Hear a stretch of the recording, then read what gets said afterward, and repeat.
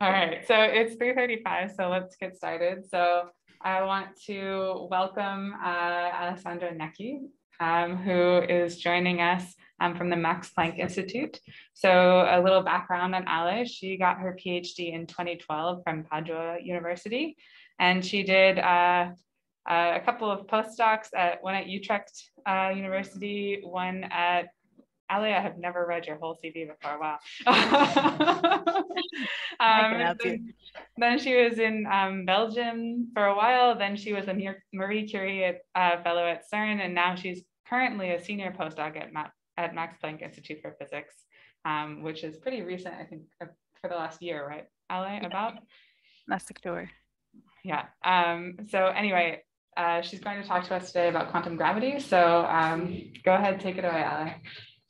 Thank you very much for the introduction and for this invitation. I would like to take you on a ride with me on some recent developments on understanding the fundamental properties of gravity.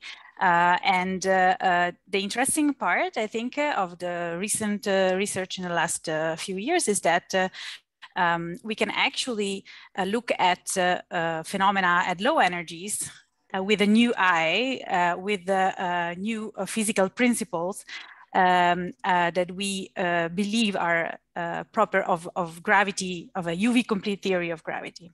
So this is the theme of the talk. And yes, please interrupt me at any point.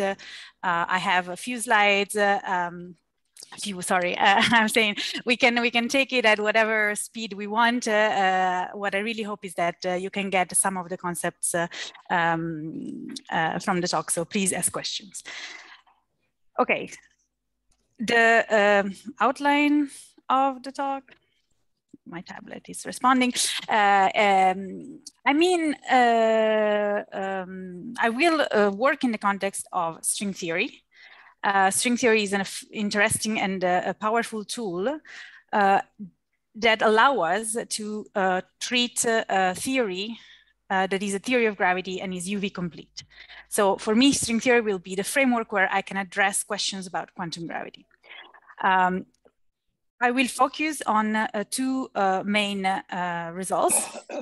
The first one is recent developments on the Swampland program, which is related to understanding properties of low energy effective field theories related to, and then I will explain what it is, the string landscape. Essentially, we want to answer the question, why not all quantum field theories can be realized from string theory? So why not all low energy quantum field theories can come from a UV complete theory of gravity? And the second part of the talk will deal more with black hole evaporation. Black hole evaporation is a phenomena that is proper of low energy gravity. We see black holes and they are solutions of a GR. We can treat them semi-classically and we understand that they must evaporate, and we can treat this evaporation semi-classically. So there's no need to go to the UV to see phenomena like black hole evaporation in our theories.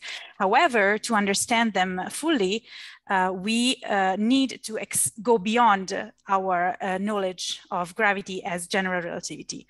So I will try to tell you what we've learned recently about black hole evaporation, and more precisely about how it can be a unitary process. And I will briefly mention the open problems at the end. So let's start from the obvious, let's say, background. We are dealing with high energy particle physics, and after a huge success in describing fundamental interactions as quantum field theories. The theoretical framework of quantum field theory has a great predictive power, and we can use Feynman diagrams as the computational tool that allows to predict the probability for certain processes to occur, for certain particles to decay. And these predictions have been tested, you know very well, by also your contribution at accelerators. This is the great success of the standard model of particle physics. We've tested even too well. It fits all our theoretical predictions.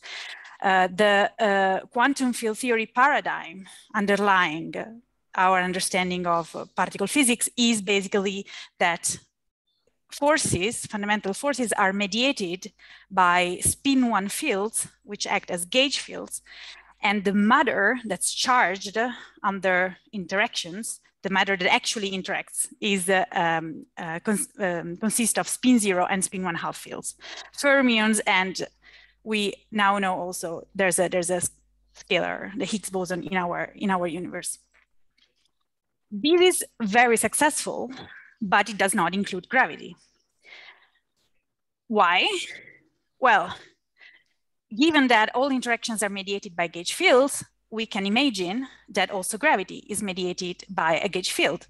And in fact, we can describe gravitational interactions as the exchange of a mediator, a spin-2 symmetric tensor that has two physical polarizations. And when two particles exchange this spin-2 field, the graviton, if we resum we can write a perturbative interaction the same way we write perturbative interactions in QED, and we can even reproduce perturbatively the Newton potential as an exchange of graviton between massive particles. The problem arises when we go back to our Feynman diagrams and try to predict probability for processes to occur, because these Feynman diagrams cannot be renormalized. There are certain divergences that appear when we try to make predictions, to compute Feynman diagrams at every energies, at every loop, that prevent us from making any prediction. We would get infinite probabilities, which is not physical. This is a big problem. It prevents us from coupling gravity to quantum fields dynamically. So we can only treat gravity as a background in this setup. However, we know in our universe that we have dynamical background because we have a cosmological evolution of the universe, and we know that we have quantum fields. So in order to try to avoid this problem, we can try a way out. And the way out that is, let's say, taken by string theory is to go beyond the idea of having local interactions. In Feynman diagram, we have vertices, we have loops, but like vertices can be like 3 vertices, 4 particle vertices, but everything like is local. Quantum fields have a dependence on space-time variables, and the interaction is an event in our space-time. With string theory, this changes. We promote particles from being point-like to being string-like, or its extended objects. This means that we don't have Feynman diagrams anymore, because these strings don't have like world line in their time evolution trajectories, but they describe a world sheet. And when two world sheets collide, they describe two-dimensional surfaces. So now our amplitudes are basically these kind of surfaces, where in this example, what we have is two strings that interact by joining and then separating again. These surface will compute a probability of interaction relating to interaction of these strings. So because the interaction is not just a point, but is a surface, this is enough for smoothing out the divergences of gravity. And what we get is a finite result. We give up locality, so the interactions become non-local, but this theory of strings is predictive, has no divergences, and is a UV complete theory of gravity. What are the particles? Why is this theory of strings related to our world at all? Because as a rope or an elastic cord or like a violin string that we can make vibrate, the these strings vibrate, their normal modes, their quantum states are given by excitations, these vibrations, and the lightest states these lightest vibrations are in fact point particles. If we look at what are the lightest point particles, in particular the massless ones, we expect to find the gauge fields, because we know that gauge fields are massless. And in fact, among the light excitation of the strings, we find the spin 2 fields, some scalars, and spin 1 fields that are all massless. So this tells us that in this setup, we recover the fundamental interactions as we know them, but we also recover a spin 2 graviton. So we also recover gravity. This, again, is a theory that is defined at all scales up to the Planck scale. There is a question. The probability amplitude calculated using a Feynman diagram will have a dependence on the number of vertices. How does probability scale for the string theory? There is a string coupling constant, which is alpha prime.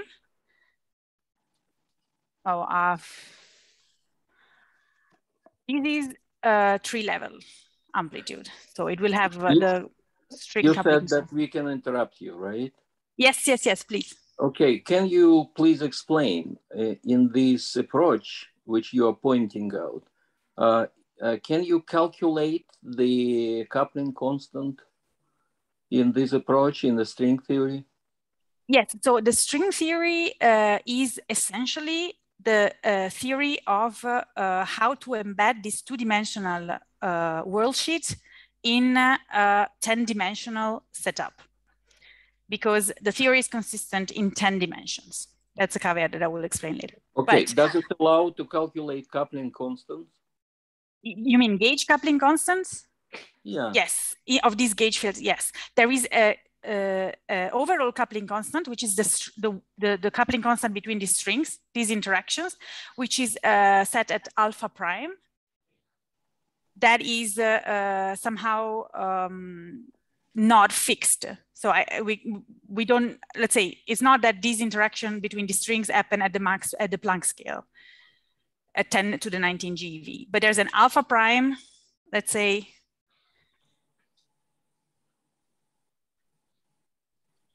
alpha prime constant that is the coupling constant of these interactions. So this is a vertex in the string theory language, and this will go like alpha prime. So there is no numeric prediction for that, but this is a parameter which can be introduced to describe it properly. It's the perturbative the parameter of the perturbative expansion of string theory. Okay, thank you. Thank you for your question.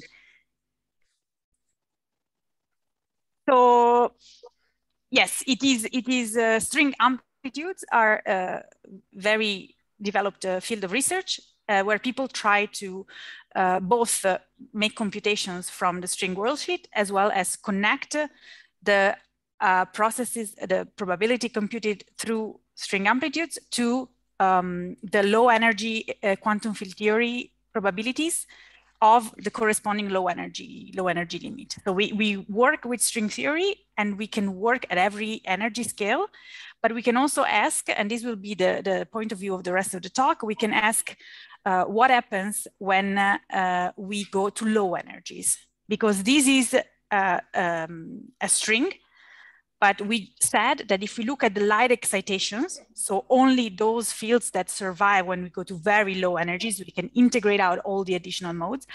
At low energies, what happens is that we should see some theory of fields, some quantum field theory. We should not see strings at low energy.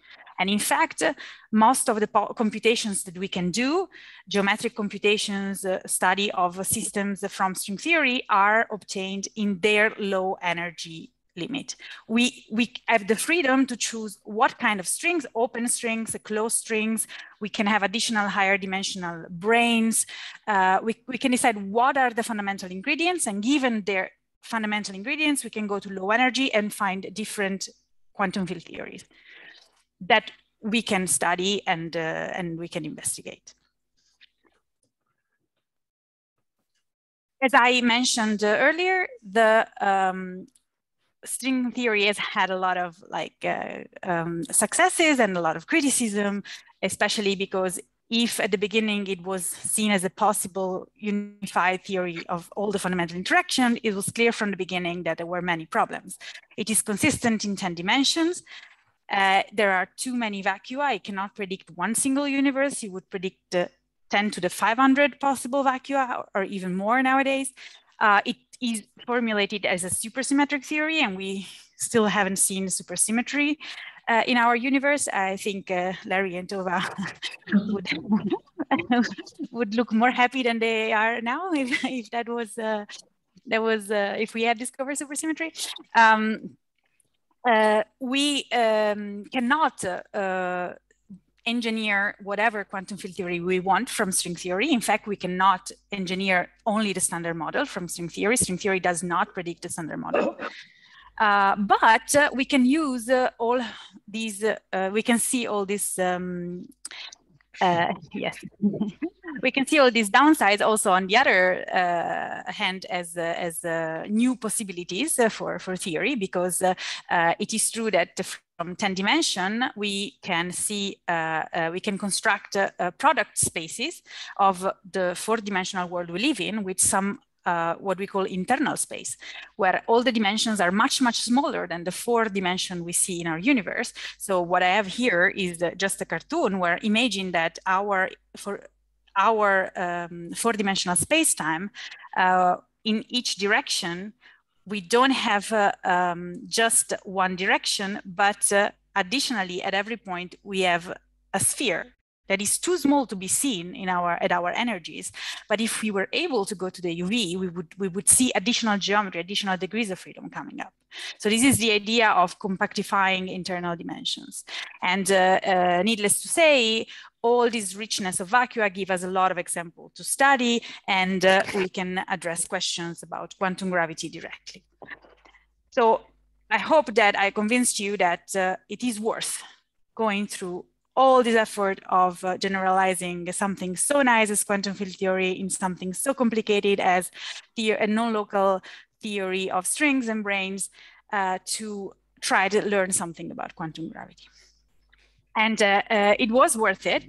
Some of the major successes of string theory have been, first of all, giving quantitative example of holography and providing quantitative counting of the black hole microstates.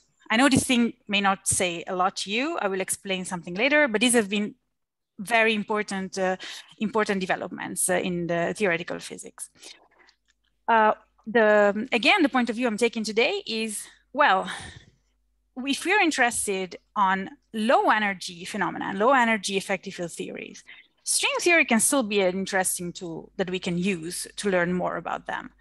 And the two lines of research that are very active nowadays are the Swampland program and the study of evolution of semi-classical black hole and their evaporation. So let me start by telling you something about the Swampland program. And for doing that, I have to start with the string theory landscape. Why is there a string theory landscape? Because string theory cannot predict just one vacuum. String theory has so many parameters that we can choose to, and we can obtain like so many different vacua that what we have in the end is a landscape of possible solutions of string theory. Landscape of possible, sorry, this is the landscape. A landscape of possible solutions of the equations of motion of string theory. All these vacua fit in all the possible quantum field theory that we can study. There are some theories, quantum field theories, that we cannot obtain from string theory or from a UV complete theory of gravity. And so the question we're asking is, from string theory, we can derive a lot of low energy effective field theory. If we just take string theory, we look at its low energy limit as a geometric theory. We compactify some dimensions. We go down to 4, 5, 6 dimensional supersymmetric theories. We obtain some of them, but not all. And the question is string theory not capable of describing all quantum field theories? Or string theory is telling us that not all the low energy quantum field theory or not all the effective field theories can be completed consistently in the UV by a theory of gravity. And so if we take this point of view, then we can look at what are the common properties of all the quantum field theories that are part of the landscape. So all these theories that can be derived from string theory, maybe directly because we've constructed them. And we can look at their properties and ask, what are their common properties? Because these properties may be properties that come from a quantum gravity theory. And these properties, if we assume they are actually constraints on the low energy theory to come from a string theory origin, they become important tools to understand what this landscape is made of and why only some theories can be coupled to quantum gravity. So let me be a bit more concrete. The Swampland program is a program that looks at a landscape of theories that come from string theory and tries to develop a set of principles that tell us why an effective field theory is compatible with a theory of quantum gravity. These principles, and I'm listing some, but not all, because we're getting conjectures every few months. Definitely the one principle that we all agree on is that there's no continuous global symmetry in quantum gravity. If we have particles that carry a symmetry, this symmetry must be gauged in the UV. In the same way, recently it's been developed a cobordism conjecture for which two different theories of quantum gravity must be able to be deformed one into the other with a finite action, which again tells us that we cannot associate a global charge to a certain quantum gravity theory. The weak gravity conjecture was formulated in 2007, but recently in the context of the string theory Swampland program has been revived. It tells us that gravity is the weakest force. It has to be, in a UV complete theory of gravity, the gravitational interaction needs to be weaker than any gauge interactions, any Maxwell field, any other Young-Mills field. Need to have a coupling that's higher than the gravity one. Other conjectures are the de Sitter conjecture and the ADS distance conjecture that tell us various properties of vacuum of string theory. And there are questions so that maybe I should address. No, we are considering the QFTs. When I say QFTs, I talk about much more general theories than the standard model. They're just theories where we have spin one gauge fields that can be abelian or non-abelian. They can be Young-Mills fields, they can have confinement, they can be strongly coupled, any kind that is a theory which is local, which has local interactions, as spin one fields and matter fields, spin one half, etc. And most of the time, it also has supersymmetry, but it's not a requirement. So if you want to say like the similar features to those of the standard model is to be a local theory of quantum fields where interactions are mediated by spin one fields. Alessandra? Yes? Can you, just along those lines, can you give an example of a quantum field theory that is not consistent with a string origin? You mentioned that. Yes, yes. For example, if we wanted to have like super Young-Mills theory, which is just QCD with supersymmetry, QCD-like. We cannot have any group SUN. QCD is SU3. We can just look for SUN groups in general. And from string theory, we cannot have any kind of gauge group.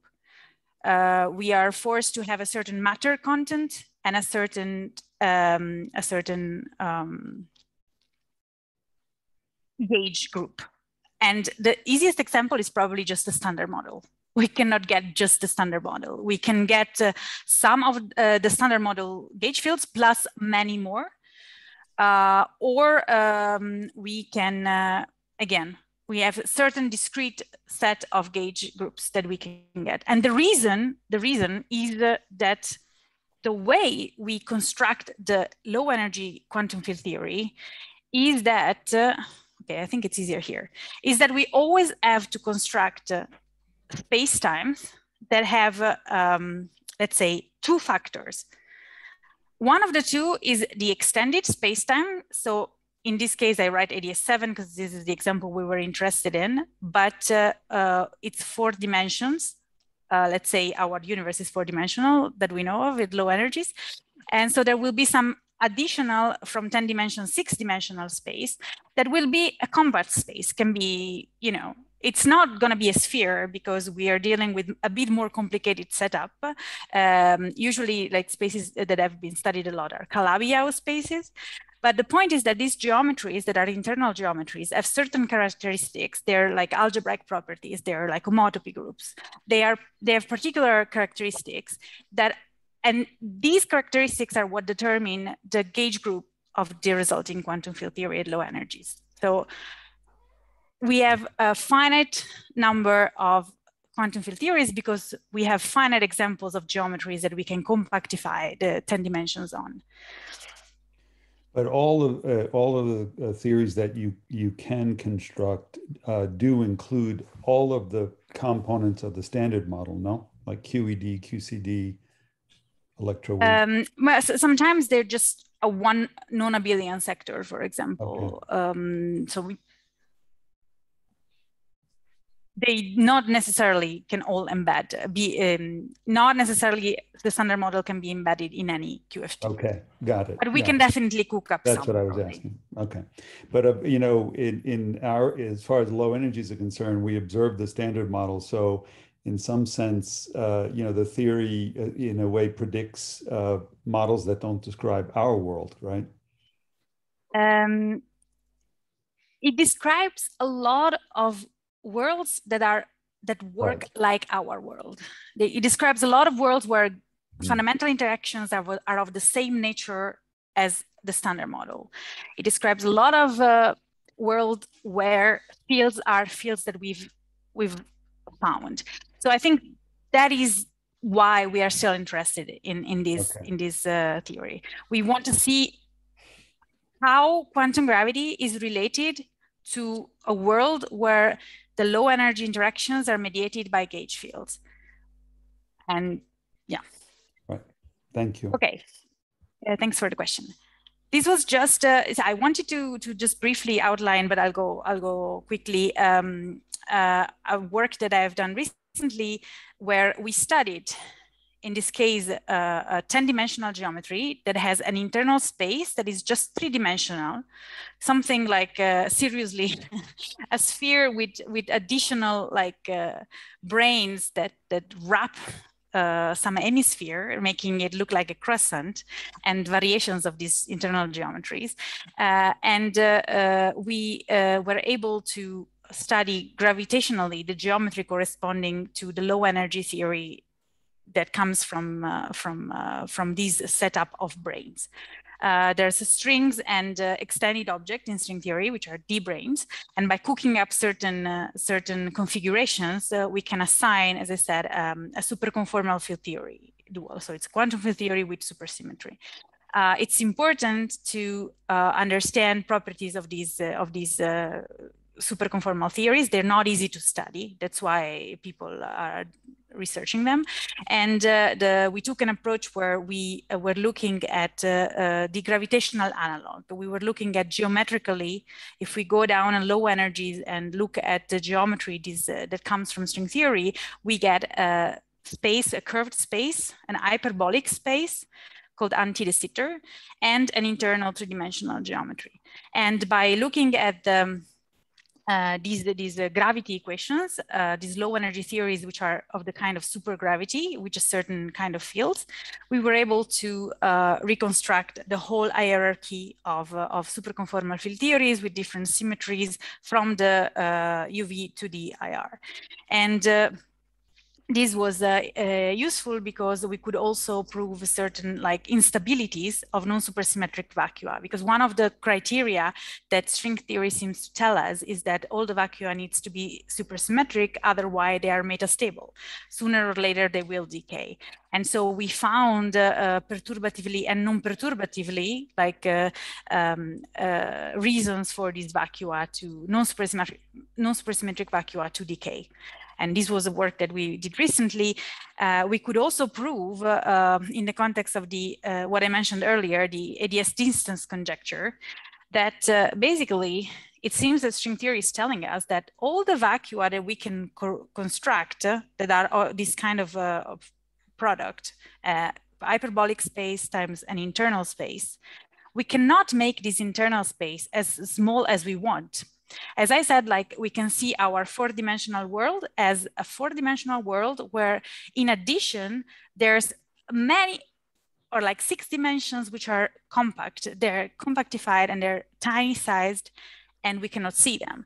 If we want to see the 10 dimensions of string theory as giving us our universe in 4 dimensions by compactifying the remaining 6 dimensions, it means that when we have this kind of product space, this internal space needs to be small enough, and it needs to be made small enough.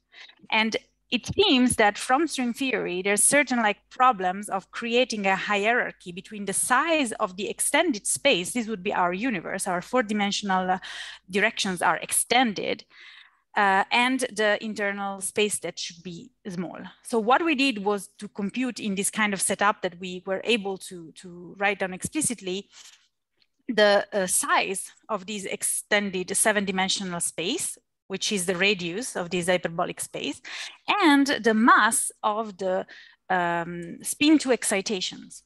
It's enough to find one example where this hierarchy is not there to say that we cannot make this space as small as we want. And in fact, if we look at the masses, the tower of masses of spin 2 fields, we see that they are defined in terms of this quantum number L.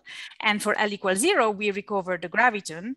And for L different from 0, we go up to numbers that are of the same kind of 42.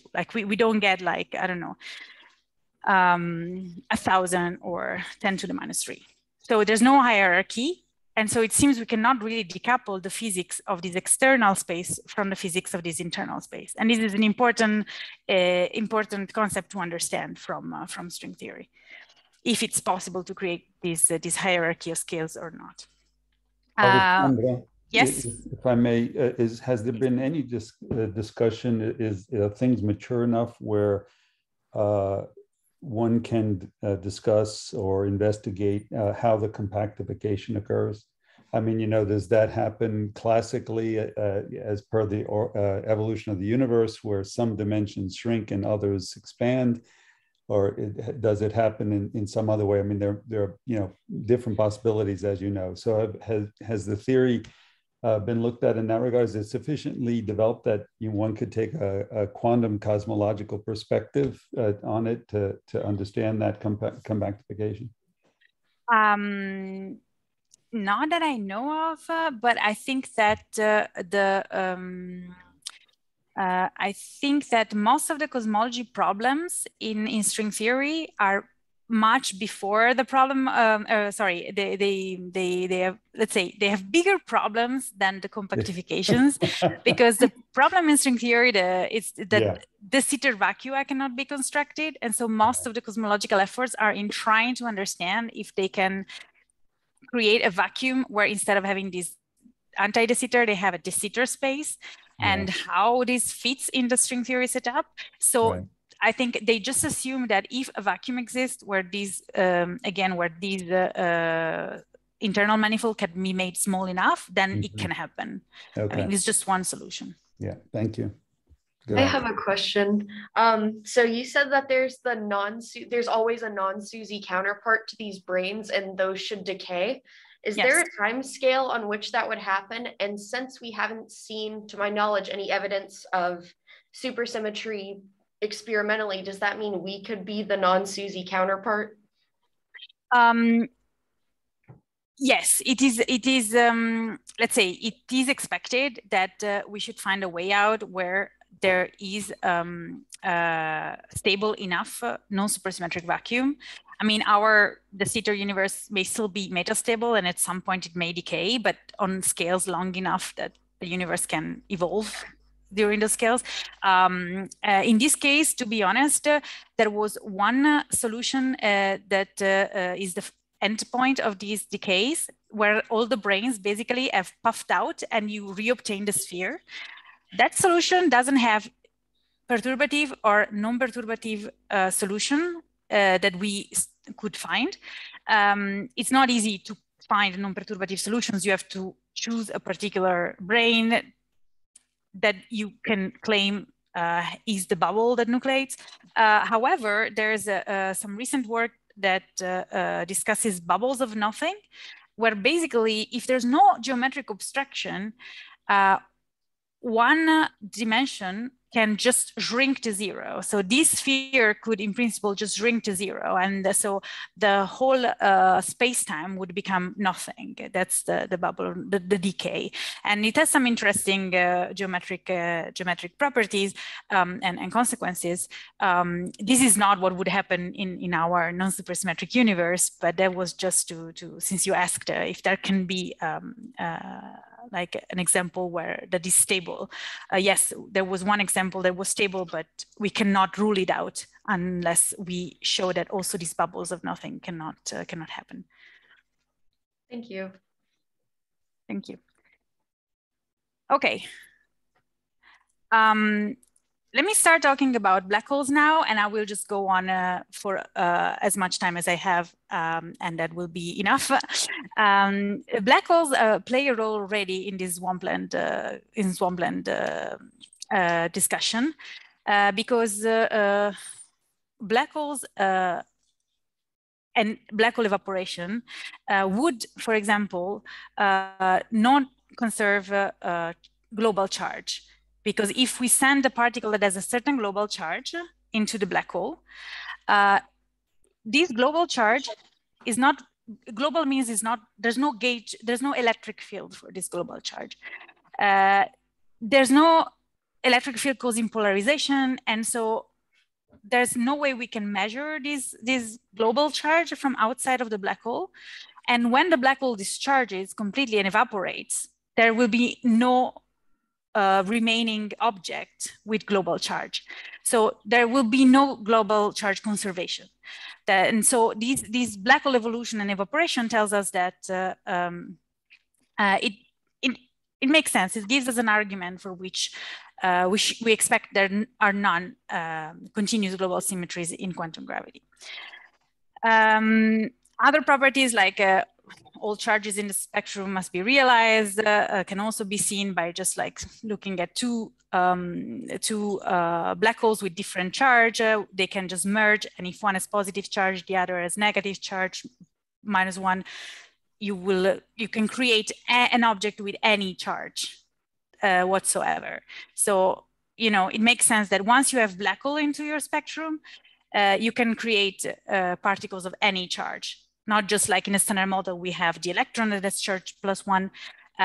This is telling us that if we want to couple the standard model to gravity, at some point we will need particles of any charge. And again, the weak gravity conjecture tells us that gravity is the weakest force. Gravity is the weakest force means that there must exist in our spectrum, even at low energies or at some point before completing the theory to the UV with the theory of gravity, there must exist particles for which the mass is smaller than their charge. And for black holes, because they are gravitational states, like bound states, the bound is actually the opposite. The mass of a black hole is always greater or equal than its charge, total charge. The equal sign is only realized in the case of supersymmetric or BPS black holes. And if we want BPS black holes to evaporate, they need to emit their mass, they decrease their mass and decrease their charge.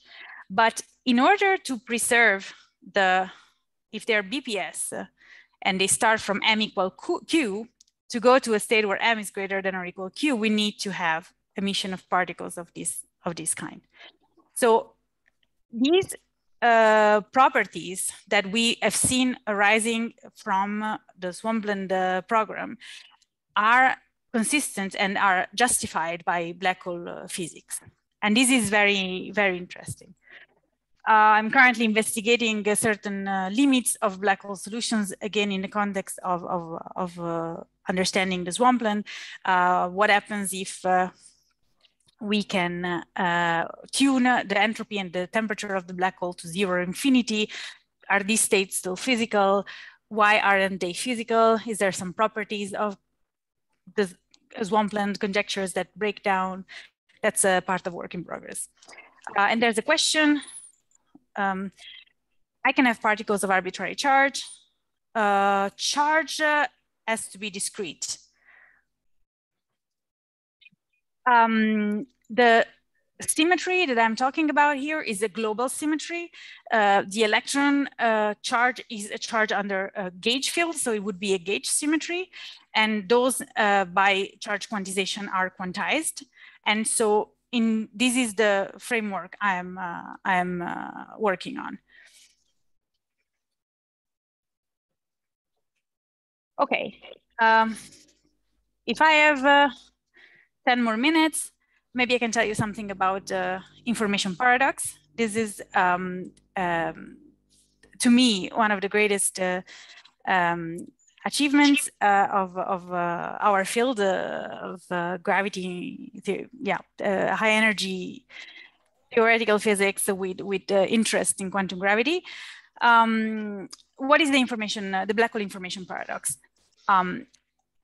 Right after Bekenstein understood that black holes satisfy a first law, similar to first law of thermodynamics, Hawking was able to actually compute the temperature of this thermodynamic state that the black hole should be in.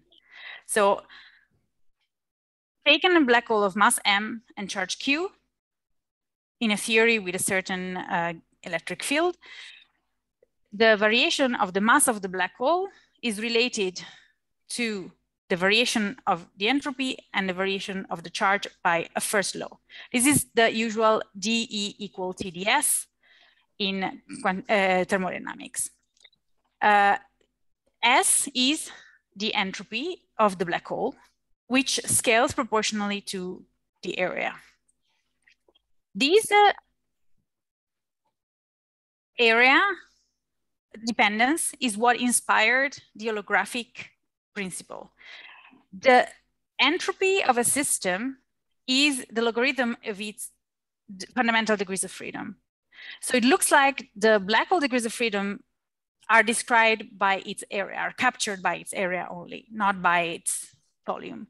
The holographic principle developed through string theory, the ADS-CFT correspondence, has more to do with a system degrees of freedom being captured by the boundary of the space-time this system is in.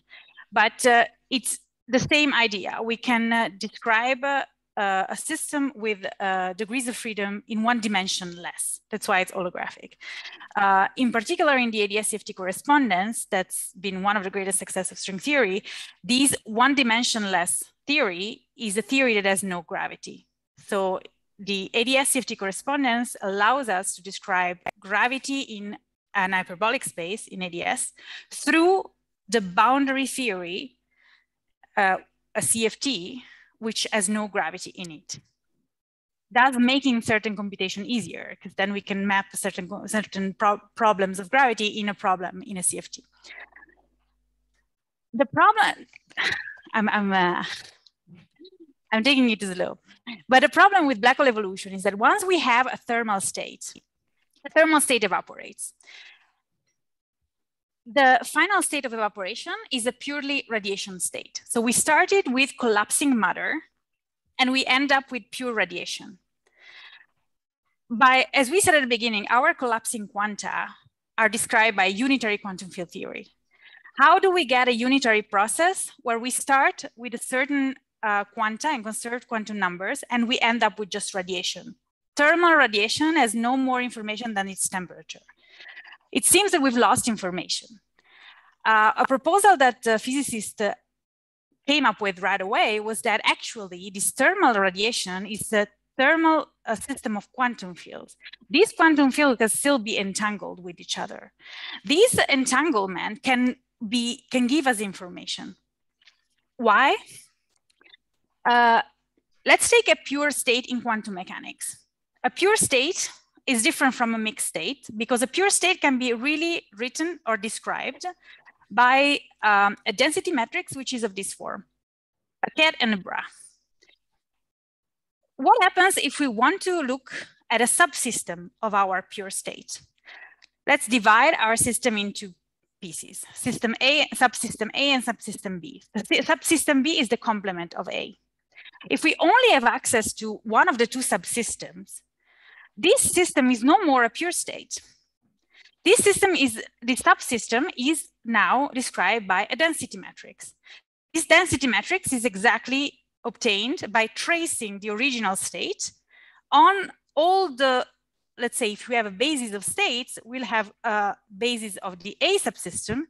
And so we trace the original density matrix only on some part of the subsystem. This gives us the entanglement entropy. If the original system was in the pure state, the entanglement of one subsystem is equal to the entanglement entropy of its complement.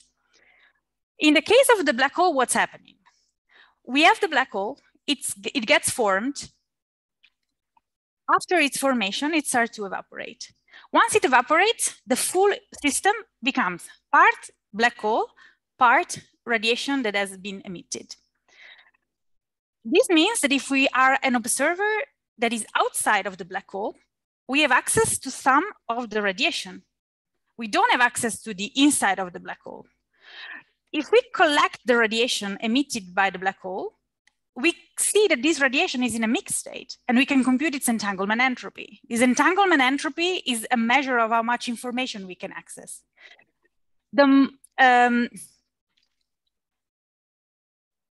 If we look at the full black hole evolution, we expect that the entropy of the radiation that an observer gets from the outside has this form. At the beginning, there's no radiation, and so we have there's no radiation, there's no entanglement entropy. The more radiation we collect, the more entanglement entropy we measure. At a certain point, when the two subsystems become of the same size, that's when they are maximally entangled, because we have access to exactly half of the system.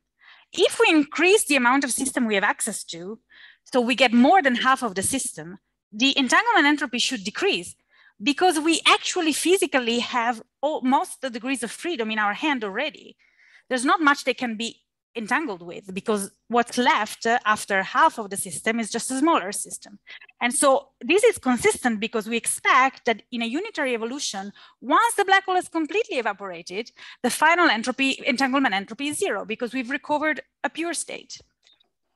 This shape, called the Page curve, is what's expected in a theory that describes a unitary evolution of the black hole. This is not what happens if we just compute entanglement entropy as entropy of Hawking radiation, because Hawking radiation only describes a system where the entropy keeps increasing. And the reason is that Hawking calculation that derives black hole thermodynamics assumes that we have a fixed black hole background with some quanta on top of it, some excitations of the background.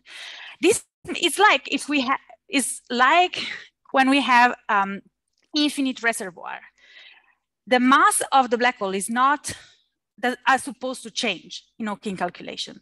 However, we know that if we want the black hole to fully evaporate, at some point, the mass of the black hole will become half of the original one. And so, it will not be anymore an adiabatic process. To take into account conceptually how the change in this entanglement entropy happens took us from Hawking calculations in the 70s until 2019. And I'm gonna skip this part. So I'll stay on the information paradox. What was the revolutionary part? It had to do with holography. What was crucial was to understand how to compute disentanglement entropy of the Hawking radiation. What physicists did was to go and ask help to the CFT picture. They took a gravitational picture, so a space-time that has a black hole in it, and they considered a particular kind of space-time. Again, this anti-de Sitter space. Anti-de Sitter space is a space that has a boundary. So we can define a screen at the end that has one dimension less. And an important results of 2006 and 2007, started by Ryu and Takayanagi, was that if we are interested in the entanglement entropy of a subsystem A of the full system, this full area is the whole boundary theory, all your universe at the boundary. If you just select a subsystem, this subsystem A lives in the boundary on this screen.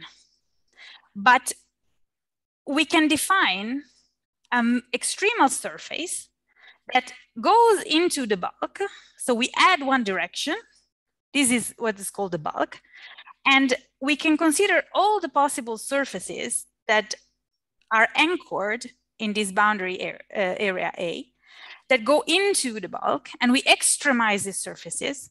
And the area of these surfaces is what captures the entanglement entropy of these fields. This is a revolutionary relation. And recently, between 2014 and 2019, has been extended to the case of a black hole, the presence in the case where in the space-time where we're describing a black hole, not just a bulk space-time. And it was realized, people realized that actually there are two competing terms in this formula. What's happening physically is that there's two regimes of black hole evaporation: an early time evaporation and a late time evaporation. This is the page curve that I discussed before. This is the early times entanglement entropy of radiation that is captured by Hawking computation. It keeps growing. And there's a late time behavior that's not captured by Hawking radiation.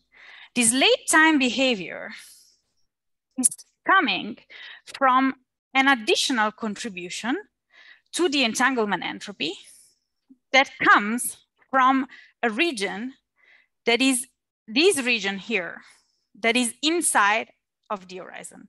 So after a certain time, called page time, if we extremize these quantities, we get a new contribution that tells us that there is an extremal surface that's, however, inside the horizon. And these degrees of freedom somehow are part of the Hawking radiation. This is, let's say, holographic inspired definition of entanglement, generalized entropy. And this has been shown to reproduce correctly the page curve. So at a certain point, there's these island regions whose entanglement entropy is smaller than the Hawking entropy that explain why we can reproduce the page curve. And these have been computed in explicit models, 1 dimensions or 2 dimensions, where some computation can actually be done. There's like a recent efforts in trying to extend this to higher dimensional cases through certain brain scenarios. And I'm currently also working on realizing this from a 10-dimensional geometry. It's related to setup that are dual to conformal interfaces. The idea is to produce a geometry where we can have, let's say, a radiation region. And we can have the black hole evaporate in one of the directions. And because we have constructed this geometry from 10 dimensions, we have control on them. And we can actually see if we can compute these islands and show that they actually give us a page curve. Since I am a little late, I will leave this to the questions. I just added it in case I had time or you had questions. So let me just go to comments and open problems, and we can discuss more later if you would like. So I hope I conveyed the idea that recent developments have had a huge impact in our understanding of gravity as fundamental interaction. They happen thanks to a lot of progress in string theory and holography. And so I hope you agree with me that they are important tools that we should keep exploring. And there's a lot more that now can be done. I skipped these, but essentially these quantum extremal islands need to be understood physically. What are they? Why are they arising? And it seems that in the gravitational picture, in the space-time computation, they behave like wormholes. They are wormholes that somehow change the way the space-time is entangled in our like gravity path integral. And because of that, it's interesting to study them. They were disregarded years ago because they lead to some inconsistencies, and we're trying to understand what is their role. This also opens questions about how do we have to compute the gravity path integral. We can take a semi-classical geometry and then expand perturbatively.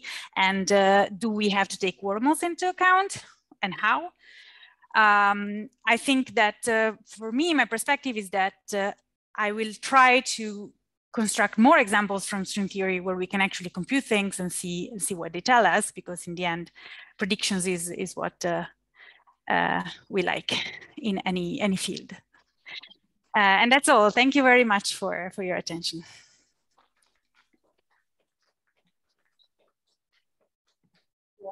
Yeah, so we had a lot of questions during, but do we have any questions now, especially starting from students, if there are any? I know we had a couple of student questions during as well. How could we experimentally find strings? So one of the consequences that I think have been explored from the beginning is the extra dimensions, right? If we have extra dimensions of a certain size, at that point there will be, if we reach energies of the scale, inverse scale of the radius of these small dimensions, we will have we will reach the mass scale of some of the Kaluza-Klein fields. And that would be a signal that we have, that these new particles we find could be coming from these extra dimensions. However, I think also maybe cosmologically, there's certain configurations of cosmological strings or this kind of cosmological like scenarios where maybe one can relate that to strings. But I think that extra dimensions and new particles is still the best way to go. Okay. To find something new. Maybe that's why I'm so excited about these low energy perspectives, because it doesn't require us to necessarily find new particles. We can find new principles and then test these new principles, maybe in different scenarios, or like maybe still with accelerators, but with a different idea in mind, not just like trying to hit higher energies. So, I mean, that's the entire spirit of the low energy program, right, Alessandra? Right? I mean, that's, and of course, it's not developed enough to be able to point to specific scenarios, which you just mentioned. But at some point, the hope is they will be there, and will render books like David Lindley's book, The End of Physics, a little less important. You know, the idea that we will get to the point where we can no longer test physics and physics becomes philosophy, right? So that's isn't there a book like that in every generation of physicists? Right. Yes, exactly. Yes, no, it's true. It's true to know that that's a possibility, and try to find ways to avoid that. Right. All right, I see a question from Larry. Hi. Yeah, thank you so much for the talk. Super interesting stuff. About I think we should just be talking more about the page curve stuff. Is it right to picture that as basically taking a step further away from classical in a semi-classical, a less semi-classical picture? Yeah. Yes. Yes.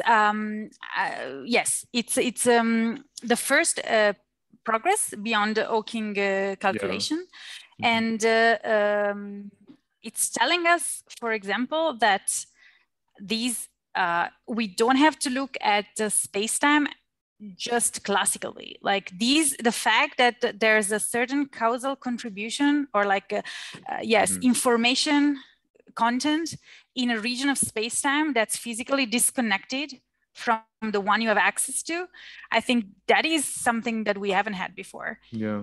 So, and yeah. So you skipped over it for time, but is this a full explanation for firewalls, or for the lack of firewalls? The firewall proposal was getting inconsistencies in the entanglement of Hawking radiation, because they were and it's related to the islands directly. They were assuming that basically, how do you describe Hawking radiation? Where does the radiation come from? And the entanglement. It comes from pair production near the horizon. Mm-hmm. One of the particles falls in, one of the particles falls out, because they are pair produced, they're entangled, and at some point you will get this particle coming out.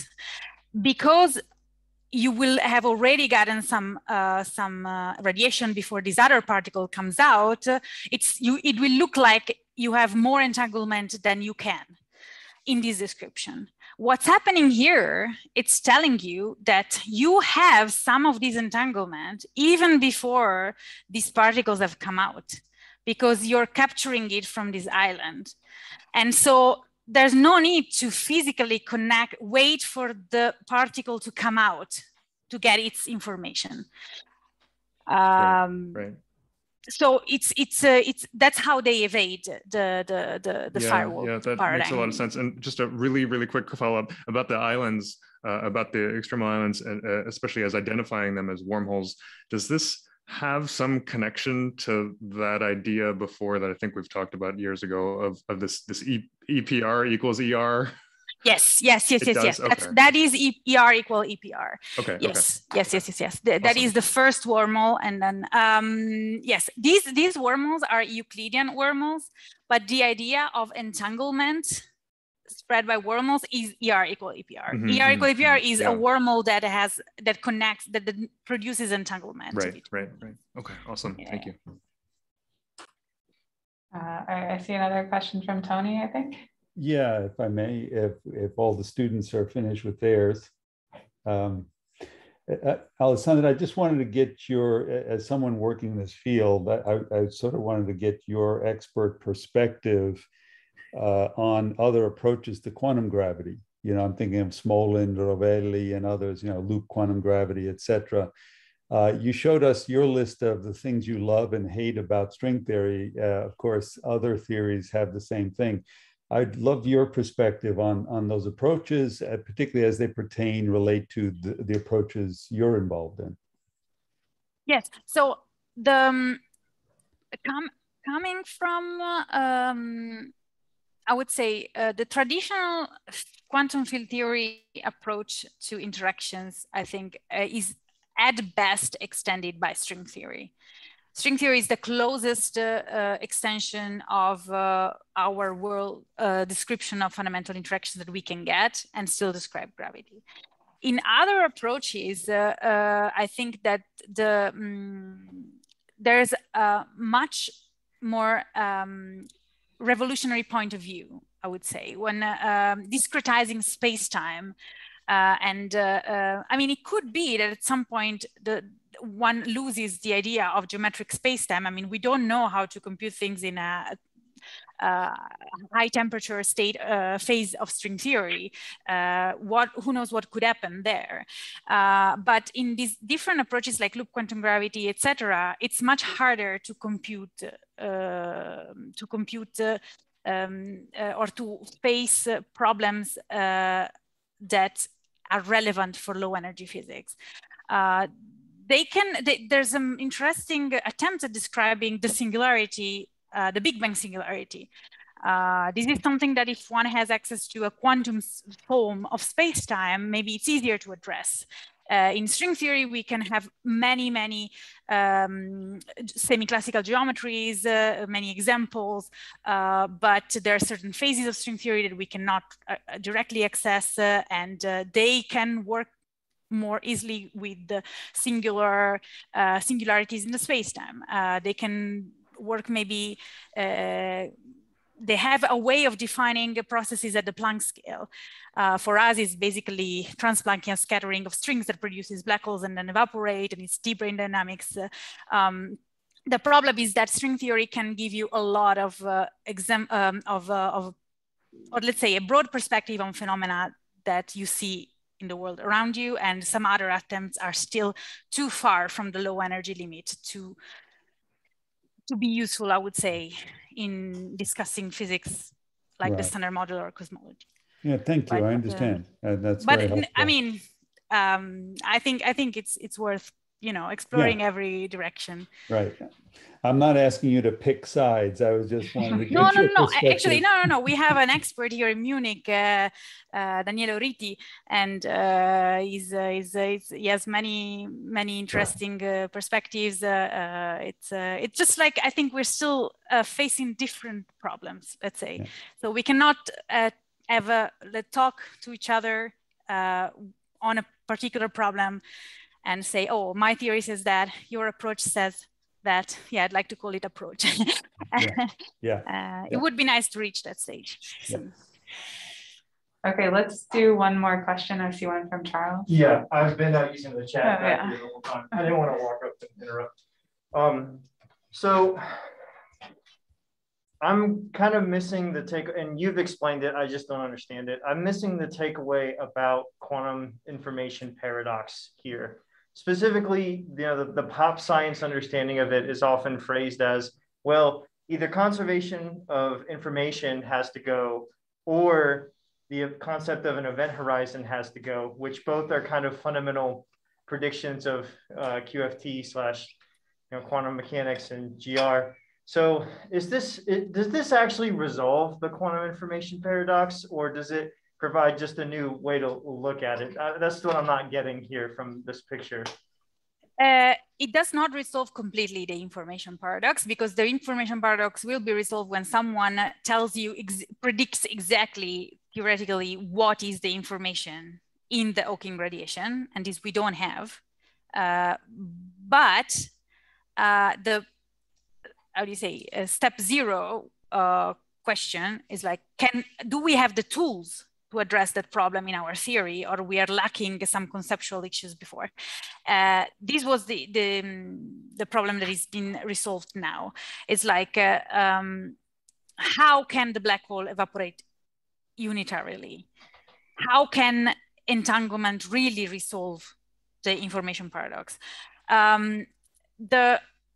I think that the way you phrased the information paradox was related to the firewall paradigm, right? Yes, and I think if you could like explain that just a little bit, because like even I don't really understand what I said. I mean, I get the basic idea.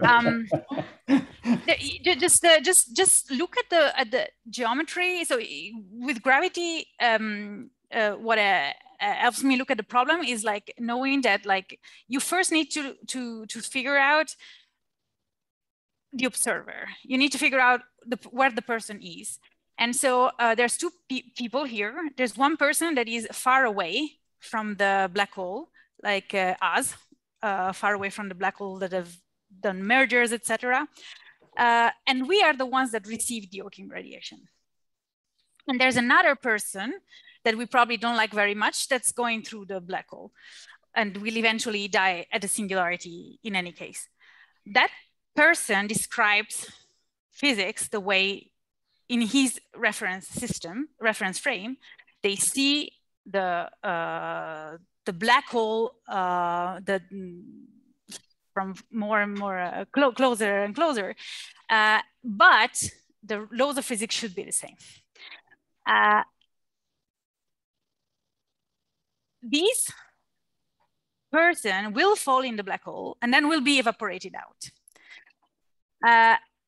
The issue of firewalls is like based on the assumption that if you just look at classical gravity tells you that if you're falling in the horizon, the geometry that you see while you fall into the horizon is flat space.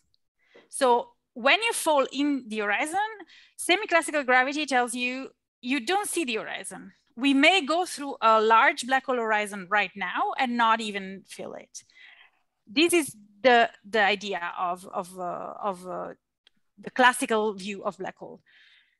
However, we know that the black hole evaporates. So at the horizon, there's something going on. There's a pair production of particles. Why? If we pair produce particles, one with positive energy, one with negative energy, the one with negative energy will be able to escape the horizon because it's produced outgoing from the horizon, and it will be collected by us far away from the black hole. This presence of these particles in the near horizon somehow destroy the picture of having a flat space, an empty space in the horizon.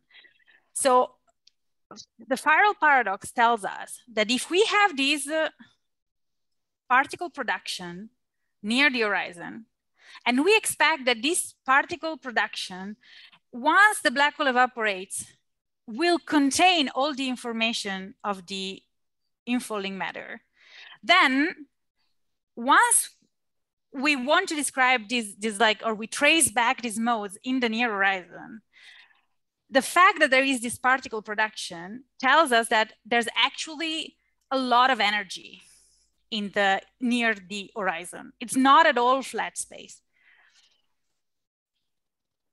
This is just by requiring that we do have entanglement structured such that we can recover all the information of Hawking, of the infalling quanta. So the final state is a pure state. If we do not require this, we would violate the so-called like strong subadditivity of entanglement entropy. So it's really a play on like on what subsystem is entangled with what. And the assumption there is that you have to wait for all the Hawking radiation to come out to recover the full information. So you have to wait for the black hole horizon to shrink completely to get the information. And here we're saying that the entanglement entropy of the radiation is not just captured semi-classically by the physical fields we have at hand, but is captured also by a contribution that comes from a region inside the horizon. And this is the caveat. This is telling us that somehow the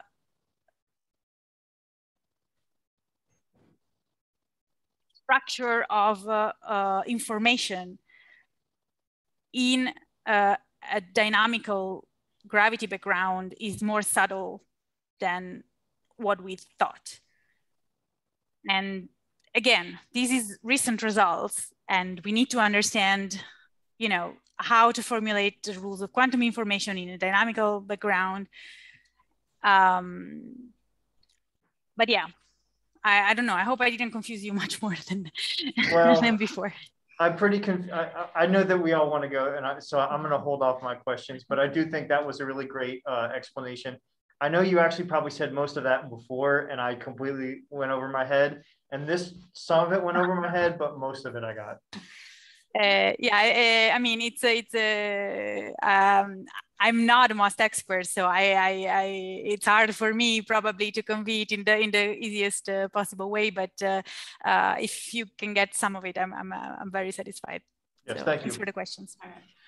Okay, so I think we'll close out the questions now. Ali, thank you so much for coming and giving us a talk. And I'll send you a link to the recording later if you'd like to have it. Thank you very much for the invitation. It was very, very nice to meet you all. And I hope there will be in the future a chance to stop by in person. All right, thank you for staying up so late for us. Alessandra, grazie tanto, è stato molto interessante, grazie. Grazie a voi, mi fa piacere. Buona giornata, buon pomeriggio. It's great to see you, Ali. Bye guys, see you soon. Bye.